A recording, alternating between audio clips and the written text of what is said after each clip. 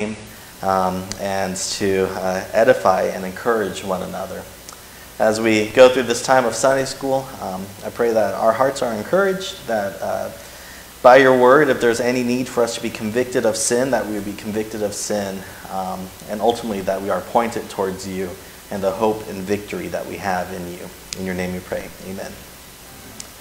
So I'm Elijah Hoyer. I am filling in this morning for Ben.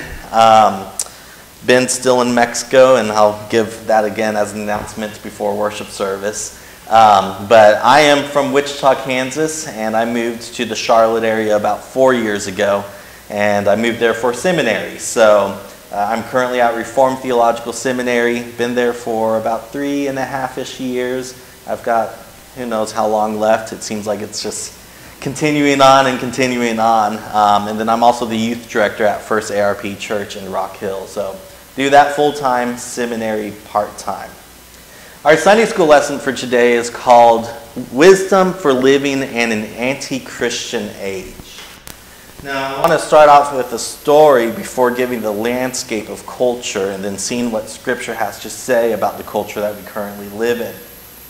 You know, I grew up, I was born in 97, so I'm a young guy, but I was born in 97, grew up in the 2000s, and from the time I was in middle school, going into high school, I saw a radical shift in culture. You know, in middle school, I would look around, and most of my friends would say they somewhat belonged to a church. And if they didn't claim a church, they would at least say that over the summer they would attend VBS at certain churches, right? Well, by the time I hit high school, it seemed like this general thought of, hey, we kind of belong to a church, completely evaporated. It just kind of vanished. So I enter into high school. I'm talking about Christian morality, Christian thought on sex and ethics, and those in my school were utterly opposed to this. There was a huge shift that was going on in culture. And before, it seemed there was somewhat of a positive sense towards Christianity, to now when we look at our culture in 2024, it's a rather negative shift in culture. I was reading a book by Aaron Wrenn called Life in the Negative World, and he gives 3 movements in culture, and he follows the type of political scandals that define these 3 movements. So the first one is positive culture. And this is what we saw throughout most of the 1900s. This is not to say that those in culture were necessarily all Christians, but it's to say that if you belonged to a church, you tended to have somewhat of a positive outcome in society, right?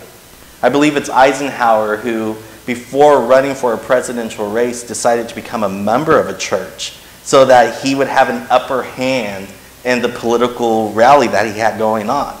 So there was this kind of positive culture that came with churches. Again, that's not to say that everyone was a Christian, because it was through the 1900s that liberalism was rising in the church. But it's the thought that there was a positive thought in culture, and it would be of benefit of you to belong to a church.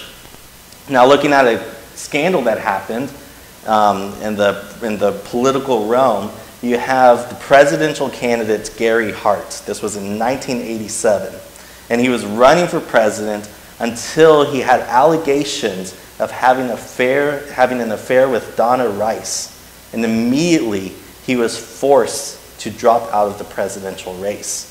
So that's the first movement of culture that we see. And that is the culture that was broadly in America up until around 1997. Well, around 98, we start seeing another shift. It's no longer that we're in a positive culture towards the church, but now we're more in a neutral culture, right? So this type of culture, it could be explained in this way.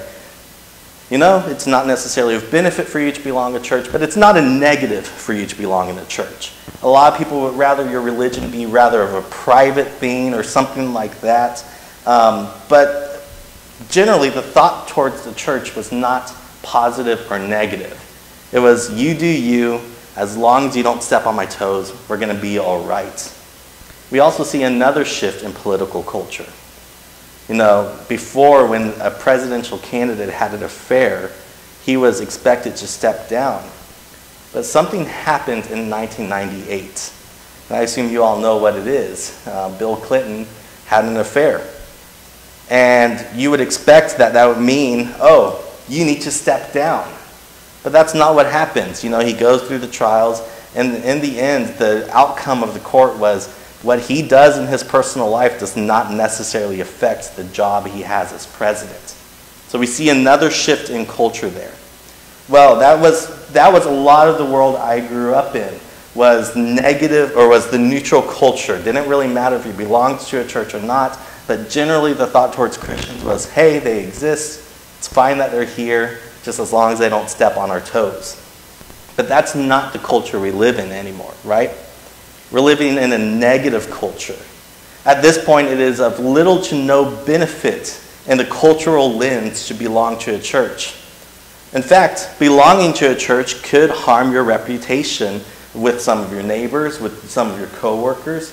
And the reality is that the thing that is promoted in culture is the LGBTQ ideology.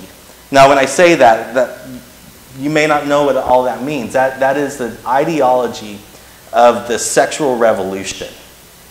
You can be whoever you want. If you're a guy and you want to like guys, you can like guys. If you're a girl and you want to marry a girl, you can marry girls. That is the ideology of the LGBTQ culture. And in our culture, we see that it is being promoted that unless you promote this, you will then be an outcast in society. And I experienced that when I was in high school. That was a shift that I saw. And 2015 was a pivotal year. We had the Obergefell decision, which was the decision to allow for same-sex marriage. And that was such a shift in culture. And I remember experiencing this in high school. You know, in middle school, the general thought was, it's kind of weird to be homosexual. That was just the general thought. But when I entered high school, and I had a debate in my freshman history class whether or not we should legalize same-sex marriage, I was the only one standing up saying, no, Scripture says this is wrong. God has a good design and plan for our life, and that is for one man and one woman to be married. And immediately, when I looked around at my classroom, they all had eyes filled of hate towards me. So there was this huge shift that was going on in culture. So I want to ask you guys, in your life, have you experienced this, and how have you experienced this? The shift from positive culture to negative culture. How have you experienced this shift? Same way you did. Same way you did? The same way I did, yeah. Any other ways? Maybe you experience it with family a little bit. I know that's a bit personal, but what's that? Unbelievable. It's unbelievable, right? And we look at this culture, and we end up asking this culture of, what do we do now? What do we do now? You know, it's easy for us to have this thought of, let's just bury our heads in the sand and just stay to ourselves and recognize that at some point this whole world's going to have judgment. That's what all us men in the South did. Yeah, that's what a lot of people did. We just stuck our heads in the dirt and said, let them do what they want to do. Yeah. Let the women take over. Yep. And that's not what we should do. We shouldn't bury our head in the sand. The other thought of what we could do, and I don't agree with this one, but I do think there's a place for something like this, is for us to step up and be revolutionaries, try to overthrow the government. And I don't think that's what we ought to do. In fact, I would argue that Scripture does not say that. There is a place for men to step up and to lead in government, but I would not say that's what we need to do, is just overthrow the government. I believe Scripture gives us clear steps as we look at the life of Daniel. So if you have your Bibles, I encourage you to open up to the book of Daniel. And we're going to look at some of the different passages in Daniel. I've been teaching this to my youth group, and I found it to be very beneficial, very practical for them as they are interacting with their friends at school, because most of my students are still in public school. And in the book of Daniel, when you look at chapter 1, here's kind of the landscape of what is happening. You have the kingdom of Judah that they had actually been in sin. They had been in rebellion against God, and the Lord in his righteous judgment decreed and called for Babylon, the king Nebuchadnezzar, the king of Babylon, to then come across into the west and to completely demolish the kingdom of Judah. And then he then gets some of the young folks of the city and brings them from Judah all the way to Babylon. And that is the beginning of the book of Daniel. He is telling of that, of Daniel and his friends being taken to Babylon. So let's get this into perspective. Daniel and his friends would have been raised in a culture that while it was still sinful, they would have been somewhat familiar with God's word.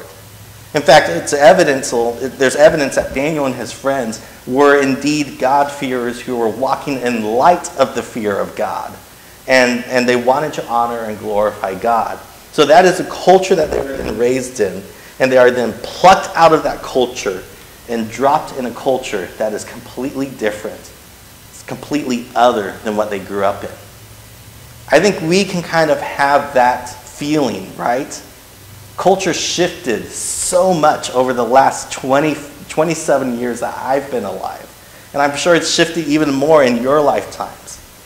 You know, just simply the creation of this, the phone. Like, we have supercomputers in our pockets. You look around at culture, and the world that you grew up in looks radically different than the world that we live in now.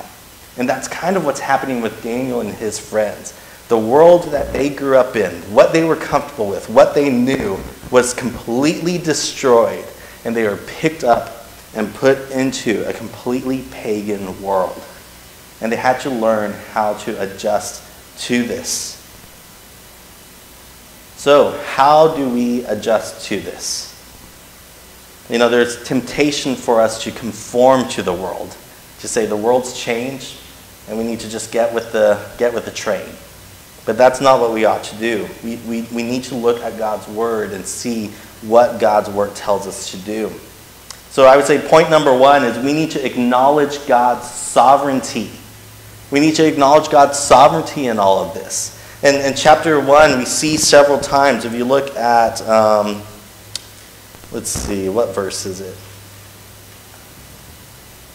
Verse 2, chapter 1, verse 2. And the Lord gave Jehoiakim, king of Judah, into his hand with some of the vessels of the house of God. Look at those first two words, or first three words. The Lord gave. This was the Lord's doing. The Lord ordained it to be so, that the kingdom of Judah would be destroyed. The Lord ordained it to be so, that Daniel and his friends would be plucked out of the kingdom of Judah and placed into the kingdom of Babylon. Also, we see several times throughout this passage that God gave Daniel favor and compassion in the sight of the chief of the eunuchs. God gave them learning and skill in all literature and wisdom. And Daniel had understanding in all visions and dreams. The Lord gave. We need to acknowledge God's sovereignty in the world that we are currently living in. It is not a mistake that you are alive, living in Clover in the year 2024. God has you here for a purpose. The Lord has ordained it to be that we have had the presidents that we have, and he's going to ordain it to be whoever our next president will be. It is not a mistake that we are here, but we are here for a purpose, and we are here underneath the sovereignty of God. Let's look at chapter 2. Chapter 2, Nebuchadnezzar has this crazy dream. He has no idea what's going on, and Daniel is able to interpret this dream because God gave him wisdom and insight.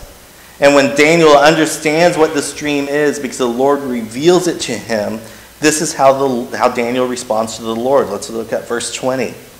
Daniel answered and said, "Blessed be the name of God forever and ever, to whom belong wisdom and might. He changes times and seasons. He removes kings and sets up kings. He gives wisdom to the wise and knowledge to those who have understanding. He reveals deep and hidden things. He knows what is in the darkness, and light dwells with him. To you, O God of my fathers, I give thanks and praise, For you have given me wisdom and might, and have now made known to me what we have asked you. For you have made known to us the king's matter. Notice what he is saying here.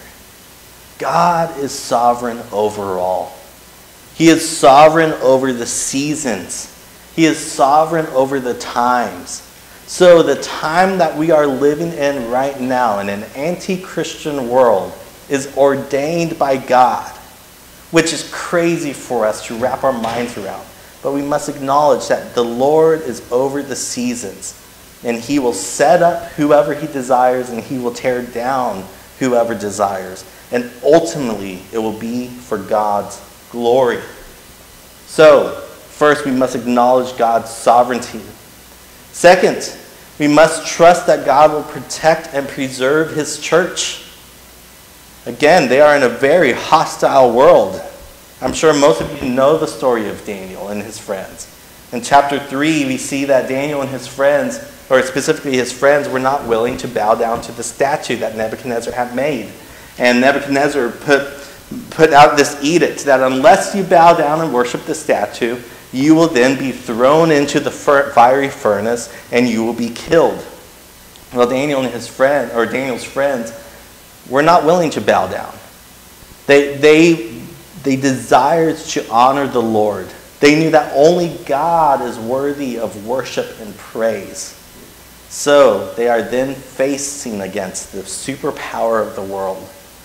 And they are trusting that the Lord will protect them and guard them. Chapter 3, let's go ahead and turn there and look at verse 16. Shadrach, Meshach, and Abednego answered and said to the king, O Nebuchadnezzar, we have no need to answer you in this matter. If this be so, our God whom we serve is able to deliver us from the burning fiery furnace. And he will deliver us out of your hand, O king. But if not, be it known to you, O king, that we will not serve your gods or worship the golden image that you have set up. We need to have this type of faith. We need to have this type of confidence in the ability of God to preserve his church. I think it can be easy for us to be fearful of the powers that be. It can be easy for us to be fearful of our reputation being tarnished because we decide to stand for the truth of God's word. Do we have greater fear of man than we have greater fear of God? That's a question we need to meditate on. Who are we fearing more? Are we fearing the wrath of man? Or do we fear the power of God in such a way that it motivates us to stand on the truth of God's word? But also, Daniel and his friends knew the goodness of God. It's not just fear that motivates them, but it's the goodness of God that motivates them. They know that God is a covenant-keeping God who will preserve his church till the end. And so that's what he does with Daniel's friends. Eventually, Nebuchadnezzar throws them into the furnace. But what happens when they're in the furnace? I'm sure some of you know it. What happens when they're in the furnace? They're not burned. Then you see a random fourth person appear, which I am fully convinced that this is a pre-incarnate Christ being with them in the midst of the fire. And they come out of the fire, and their clothes are not singed. God preserved his people. We see this again in Daniel chapter 6 with Daniel in the lion's den, where the Lord shut the lions' mouths when Daniel was cast in. And the next morning, the King Darius came up to Daniel and was like, Daniel, are you still alive? And Daniel's just there. You can almost imagine him with his head on one of the lions, his feet up on the other lion, saying, yeah, I was cool. The Lord saved me. This is great. The Lord will preserve his church. That is not to say we won't go through suffering, but it is to say that the Lord will make sure his church stays till the end of the age. And at the end of the age, his faithful people will be exalted over all of his enemies. Let's stand for the truth and trust that God will protect and preserve his church. Third, we need to be people of prayer. Prayer is all throughout the book of Daniel. You know, in chapters 10 and 11, and we're not going to read that because there's just a lot of crazy imagery, and we don't necessarily have time to break apart what's all going on there. But the key thing that we see there is that when you look at the nations, there are spiritual forces involved. There are angels backing up certain kings. There are demons backing up other kings. And there is this spiritual war that is at hand that is then manifest through the nations of the world. So when we have this in mind and we look at our culture, we have to acknowledge that the evilness, the wickedness that is going on is demonic to the core. And we don't fight this fight with physical weapons.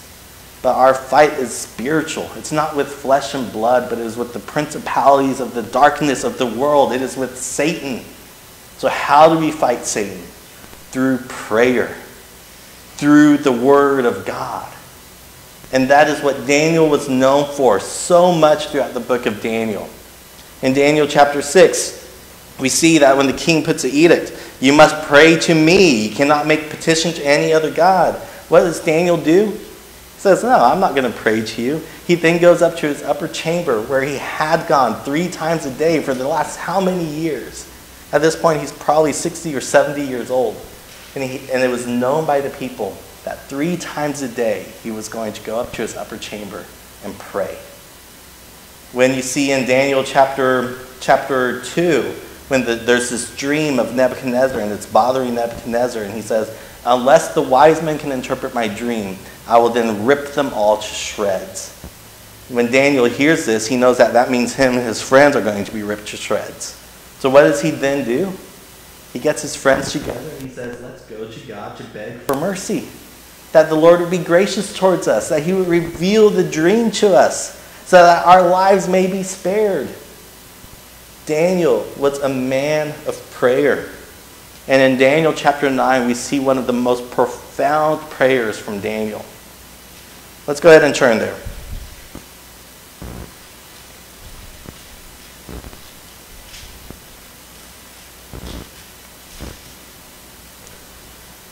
Daniel's praying to God, and he's wondering, when are we going to return home? When are we going to return to the kingdom of Judah? When can we rebuild the temple? When can the walls around the city be rebuilt? And as he's there, he is lamenting and he is mourning the sins of the people of Israel.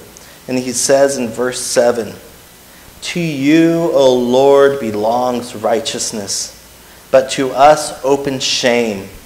As at this day, to the men of Judah, to the inhabitants of Jerusalem, and to all Israel, those who are near and those who are far away, in the lands to which you have driven them, because of the treachery that they have committed against you. To you, O Lord, or to us, O Lord, belongs shame, to our kings, to our princes, and to our fathers, because we have sinned against you. Let us not think that we are the holy, holy, righteous man. Let us also acknowledge our sin. It is so easy to look at the sins of the culture around us and to have this pompous self-righteousness and yet be completely blind to our sins, to the sins of the church, and to the ways that we have compromised. Let us be honest with ourselves and acknowledge that we are sinners too, and go to the Lord seeking his mercy, seeking his forgiveness. And we are to pray with strong faith. And when we go to the Lord and we go to the Lord in repentance, we should pray with this strong faith. Let's look at verse 19 of chapter 9. O Lord, hear. O Lord, forgive. O Lord, pay attention and act. Delay not for your own sake, O my God, because your city and your people are called by your name. We can go to the Lord with prayers of repentance. We can go to the Lord with big petitions, with the struggles that are at hand, because we are marked by his name. And when we know that there is a spiritual war at hand, we do not fight with physical weapons, but we fight through prayer and through the use of God's word. knowing that the Lord works through those very simple yet profound means. This is how the Lord wants us to interact with this culture. We need to be praying for the world. Let's think about this upcoming presidential election. I don't want to get too political, but it's not great options. But let's be in prayer that the Lord will use whoever the next candidate is for His glory. That the Lord would bring them to repentance and to acknowledge the kingship of Christ and bow down before the throne of God. As Psalm chapter 2 says, "Kiss the King, lest you perish." May we be in prayer for our magistrates, for our governors, for our mayors, for our senators, for our upcoming presidential election, that they would acknowledge Christ as King and proclaim boldly the truth of God's word. The last point is that we need to be faithful in small things. You're already at chapter 9, but go ahead and go back to chapter 8. I'm not going to spend much time breaking this apart, but Daniel had this crazy vision. He had no idea what to do with it. The Lord then sends an angel to then reveal parts of the vision to him. And long story short, if you look at the history of Israel, there are these beasts that represent nations. One of the beasts represented the kingdoms of Media and Persia, and then the other beasts represented the kingdom of Greece, led by Alexander the Great. All this crazy imagery happens, and then there's a symbol of this little horn that comes up against God's people to test them, to try to bring them down, to cause them to stumble. And this little horn then goes up against the Prince of Princes, which is Christ.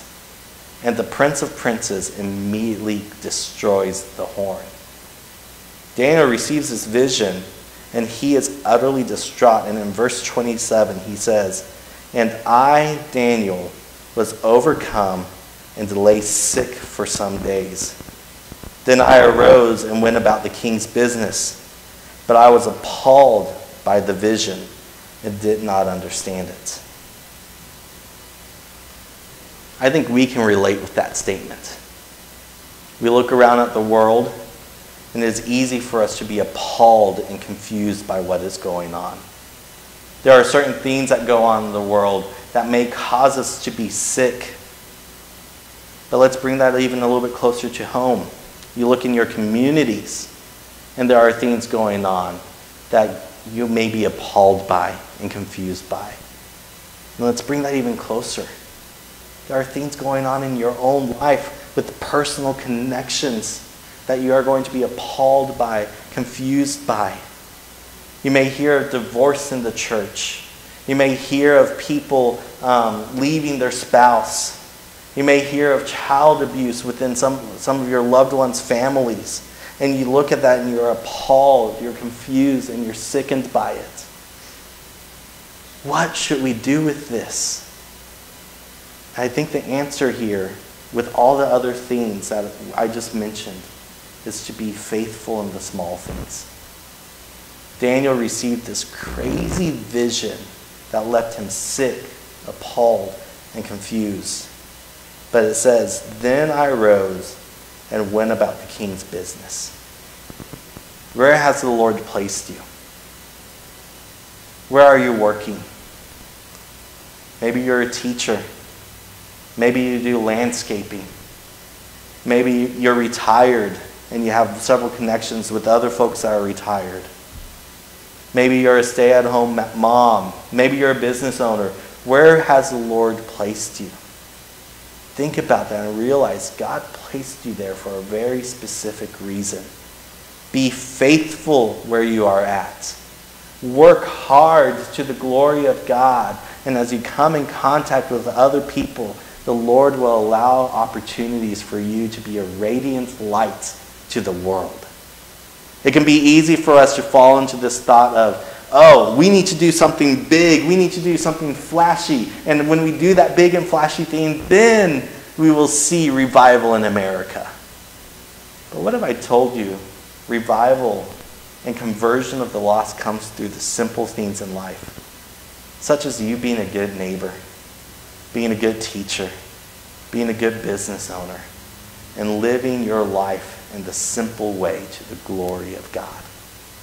So, when we look around at culture, yes, we are in an anti-Christian world, but we are not without hope.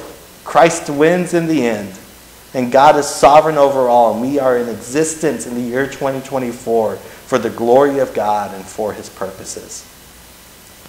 Are there any questions or any comments that you guys would like to add before I close this out in prayer?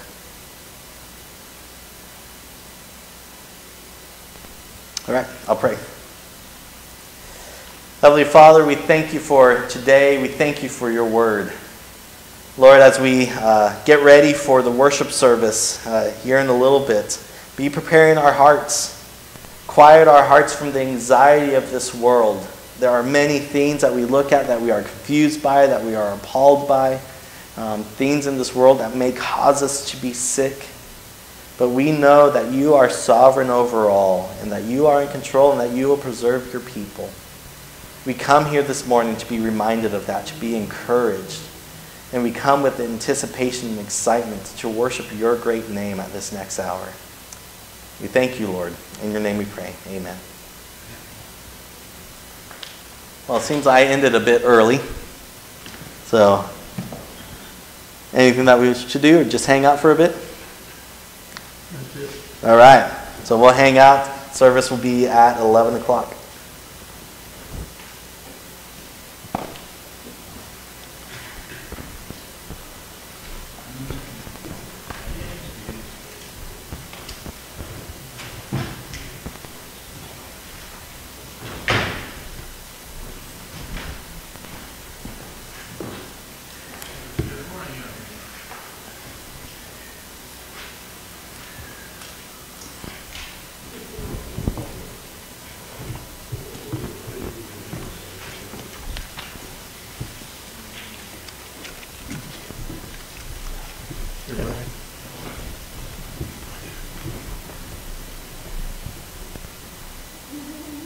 Good morning.